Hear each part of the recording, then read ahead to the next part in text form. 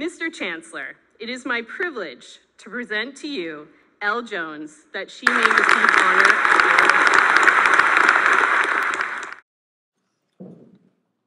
Good afternoon, Chancellor Galloway, President Hennessy, members of the Board of Governors, members of Senate, distinguished guests, faculty, staff, graduands, alumni, friends, and family. Congratulations, graduates.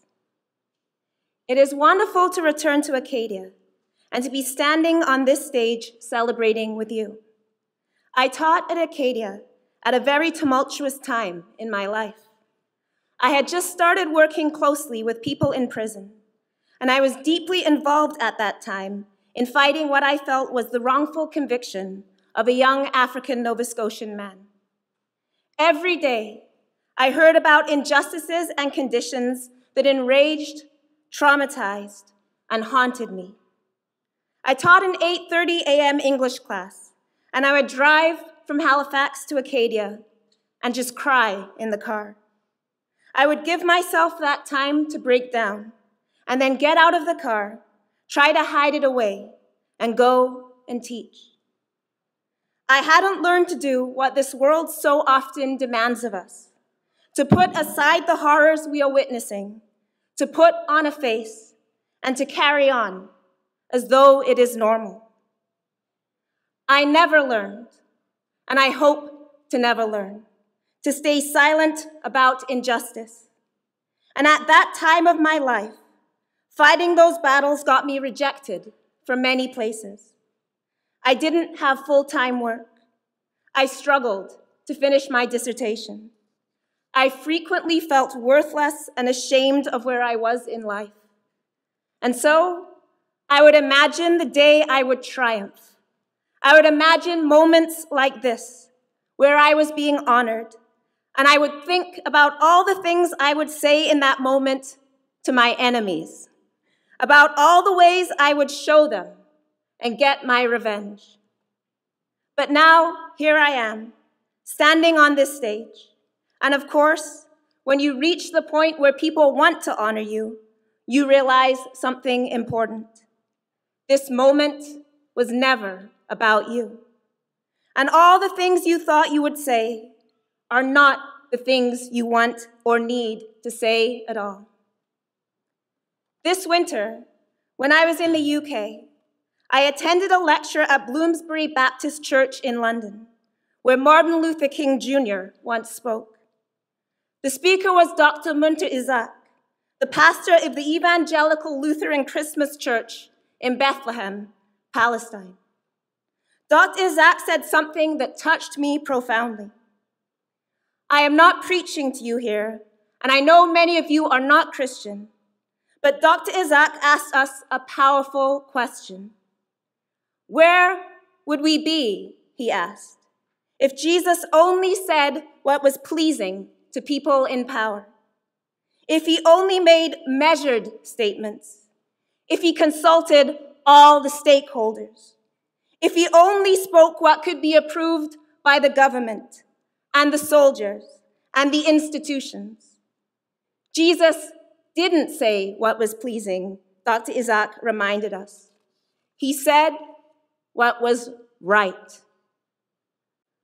Over the past few months, we have been told that it is our words and not bombs that are harmful and violent.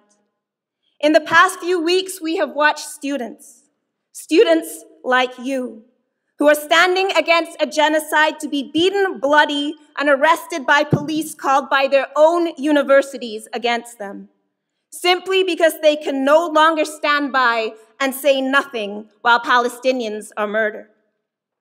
This convocation is taking place at a time where every university in Gaza has been destroyed, where academics, writers, and journalists have been killed in unprecedented numbers, and where every cultural institution has been decimated. And we are told to stay silent, to not risk our careers, or our awards, or our dinner parties, or our reputations, because it is too complex to speak, or it makes others unsafe, or we might appear to be hateful. And so, it is at this time, more than any other, that we are called upon not to say what is pleasing, but what is right.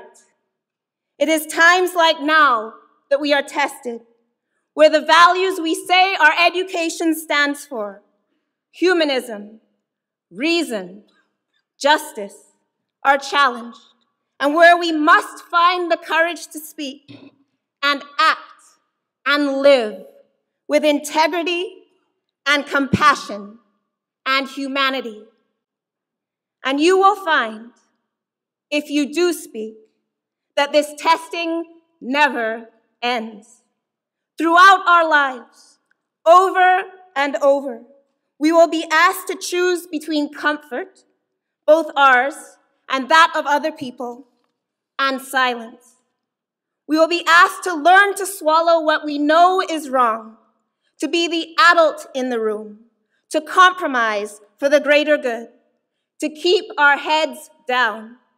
And over again, we must choose. Choose to live up to our values. Choose to honor our communities. Choose to not lose sight of the world that we want to bring into being. I want to leave you with one final thing. I'm sure you all know who Rosa Parks is, but I don't know if you've ever wondered how, when they called the boycott of the buses in Montgomery to protest segregation, people knew not to take the bus. There wasn't social media, and many people didn't have phones.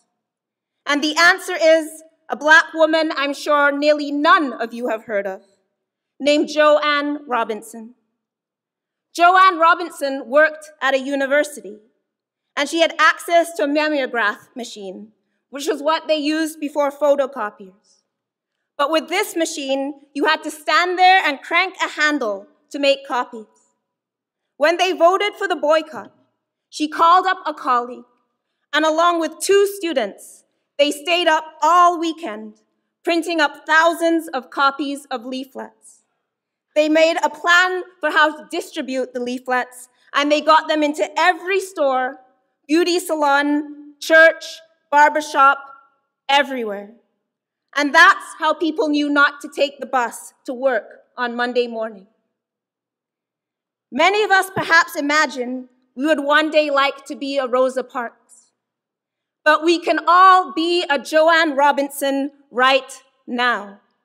We can all see a need and use the resources we have and give all our effort and labor and do what isn't glamorous and isn't celebrated and isn't even seen, but the thing that is necessary and right and good. We may not be recognized. We may spend years wandering in obscurity and despair and rage and helplessness. But those who need to know our names will know them. So let us find our courage and not be afraid. Thank you. Congratulations.